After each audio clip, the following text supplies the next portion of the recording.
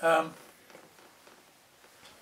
number of years ago, when Sam Wanamaker was organising the building, or rebuilding if you like, of the Globe Theatre, which of course has existed for years now, but anyway, Sam Wanamaker was trying to raise funds for and interest in rebuilding of this great theatre. And one of his perhaps less good ideas about a way to raise money was to ask poets to write poems that had something to do with Shakespeare, and then people would pay to come and hear them.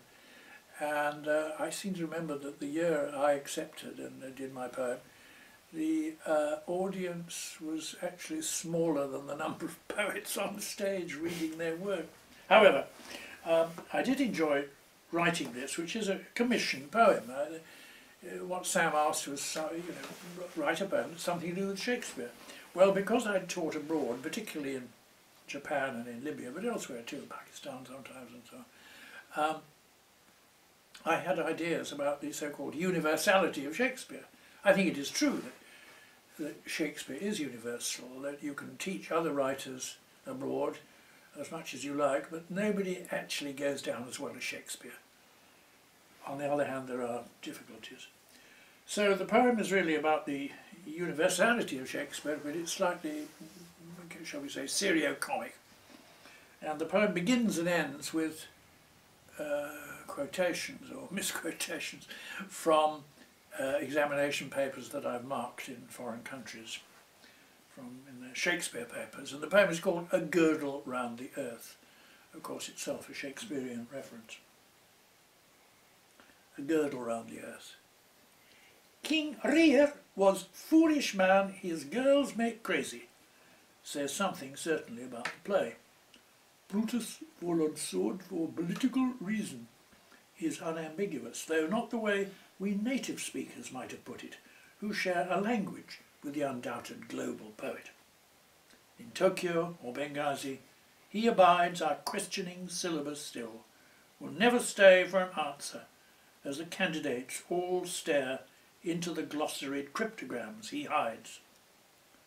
Osaku Sepia, Shakespeare, O you who plagued the schools and universities from Patagonia to Pakistan, from Thailand to Taiwan, how would it please your universal spirit to look down and see the turbans and burnouses bent above your annotated texts, or see simplified tales from Lamb by slow degrees asphyxiate the yellow and the brown.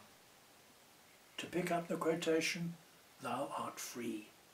But Matthew Arnold, school's inspector, who saw you self-schooled, self-scanned, could not have known how distantly from Stratford and the Globe with British Council lecturers you've flown.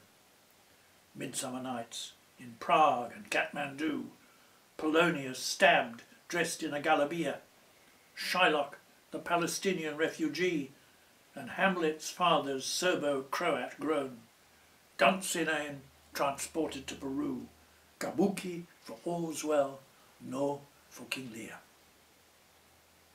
To be or not to be, is that a question? The misquotations littering the page, the prose translations finger-marked with sweat, you prove again, worldwide, not of an age, but for all time, the English Ala ad-Din, the Western Chikamatsu, more than both and different from either, somehow worth those sun-baked hours in echoing lecture halls, on torn tatami or dune-drifted stage. Lady Macbeth is horsewhip full of sin. Prince Hal is drinkard, though of noble birth.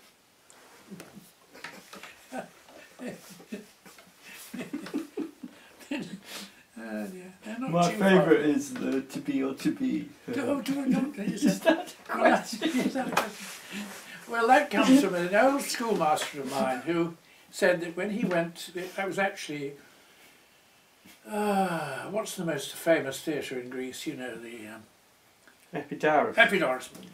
He said that he was there years before, and there were a group of Germans there, and that some German stood in the middle and actually said, "To be or not to be, is that a question?"